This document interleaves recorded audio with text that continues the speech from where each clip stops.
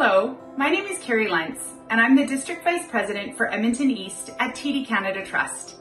TD is very proud to sponsor Eric's New Women's chapter of the Career Mentorship Program. This program will feature a series of modules designed with women in mind for professional growth and personal wellness. Please check back each month for new and exciting installments. Enjoy! Very fortunate in Canada to have registered accounts. The three common ones that we talked about is RESPs, so Registered Education Saving Plan, or RSPs, so Registered Retirement Saving Plan, and TFSAs, Tax-Free Savings Account. So first, we're going to talk about RESPs because that's a little different than the other two. So RESPs, as the name suggests, like I said, it's Registered Education Savings Plan. So it's to save for your child's post-secondary education. When you're making contributions to it, government would also contribute a part of that. And how do you figure out how much government would contribute? It's easy. It's on CRA website. You can kind of go through. It's really user-friendly that way. They'll kind of tell you based on your income and your personal situations, how much you can qualify for and stuff like that. But it's important we figure it out. And then let's say you're putting $50 a month towards your child's education for 16 years, because they're 2-year-old right now. And you have contributed, let's say 10,000, just to get the number easy. 10,000 is your contribution. 2,000, let's say, is the government grant. And the other 2,000 is the growth, because you invested in, a low risk fund, so maybe 2,000. Now, what happens when your child turns 18 and goes into an eligible post-secondary institution is they can withdraw all of that 14,000, of course, given how many years they need it for, so it's kind of divvied up in 3 or 4 years. The 10,000 that you had initially contributed, of course, no taxes on that because it's your own money. The 4,000, the government grant and the growth, so altogether 2 and 2, that is taxed. Now, the good news is because at the age of 18, you're barely making any money. You're probably doing some part-time work. You probably end up paying little to no taxes. So, you've saved for your child's education, the government grant and the growth. All of that portion is little to no taxes. So that's the idea, the sheer spirit behind RESPs.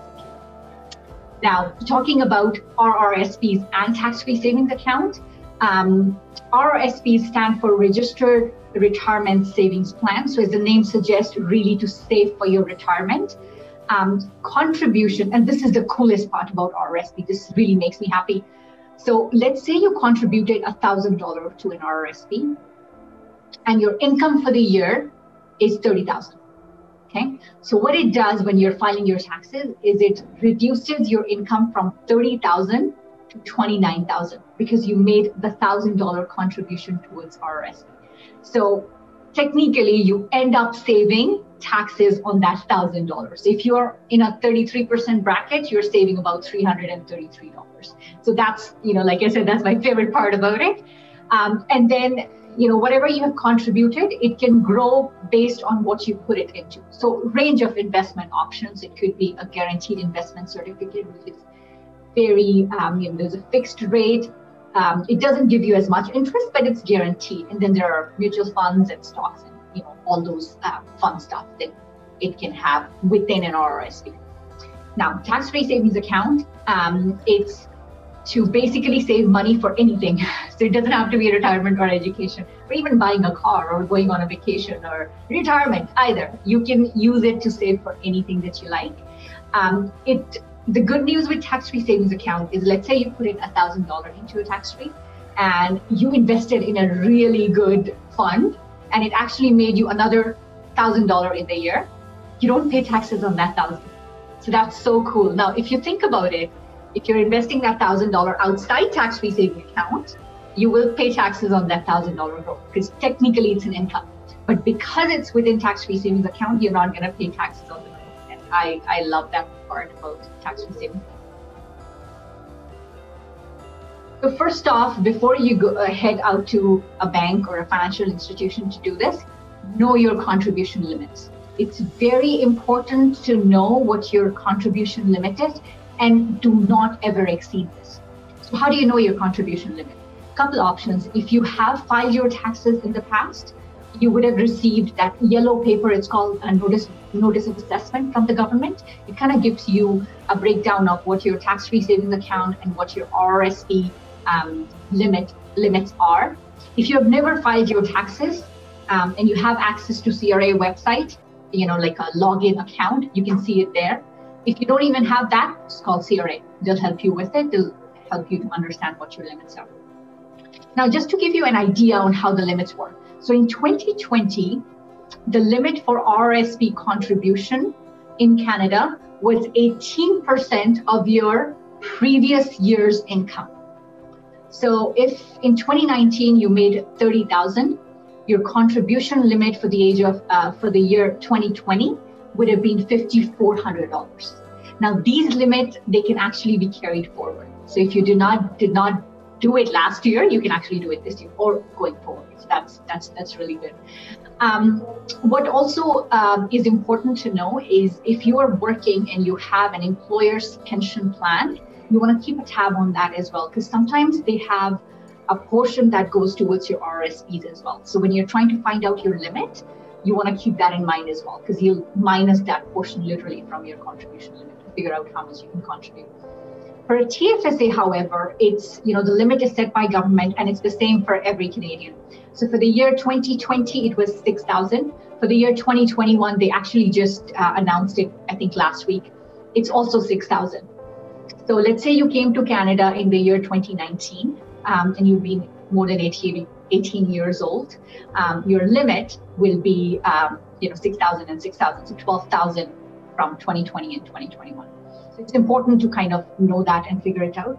Now, if you've been in Canada since 2009, because that's when the program started, your overall contribution limit, and of course, more than 18 years of age, your total contribution limit would be 75,500 minus, of course, any contributions that you made. So that's a lot of numbers go in there, but it's important you know yours before you head out to the bank. With tax-free savings account, withdrawals are not taxed. So, in our earlier example, when we were saying, contributing $1,000 to tax-free savings account, if you take that $1,000 plus your $1,000 gross, not taxed, because you're not getting anything back when you're putting money into a tax-free. Whereas an RRSP, because remember in our earlier example, when you're putting $1,000, you're actually saving taxes, so 33%, $333 in taxes. When you actually take the money out of an RRSP, you will be taxed. The good news and the idea behind RRSP is retirement, remember. So when we're withdrawing money at retirement, we're probably making little to no money. So you'll end up paying, again, little to no taxes. That's the entire idea, is you save for your retirement when you're making really good money and get that tax, that really nice check from the government back. And when you're retiring, you can take that money out with, paying very little to no taxes, depending on how much income you're making. Now, the other thing that's my favorite about RRSPs is the program called Home Buyers Plan. So if you're buying your first eligible home in Canada, you can withdraw from your RRSP up to $35,000 without paying taxes. So let's say you have $35,000 saved in an RRSP. You can take that out without paying taxes, buy your home, and then pay it back within 15 years. So, if we're buying a home worth $200,000, we've put $20,000, we've saved $20,000 in our RRSP. By the way, that money has to sit in there for at least 3 months before you can use it. So let's say it's been sitting there for 6 months and we take that money out. We don't have to pay taxes. We can use it to buy a home and we have 15 years to pay it back. So that's really, really cool. And if it's yourself and your spouse, it's actually 35, 70. That's really, really cool. And just remember that option is available. It's a really cool option. I always recommend for my customers. What you have to understand though is there are a few criteria that you have to meet. And how do you know if you qualify? Really easy.